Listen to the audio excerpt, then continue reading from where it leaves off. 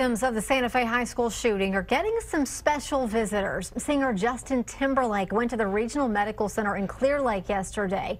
This visit came just days after his Houston concert that he dedicated to those who died.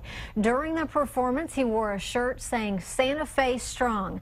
The recovering students also got a visit earlier from Houston Texan J.J. Watt. The defensive end pledged to pay for all the funerals. 10 people were killed and 13 were injured in the shooting last Friday.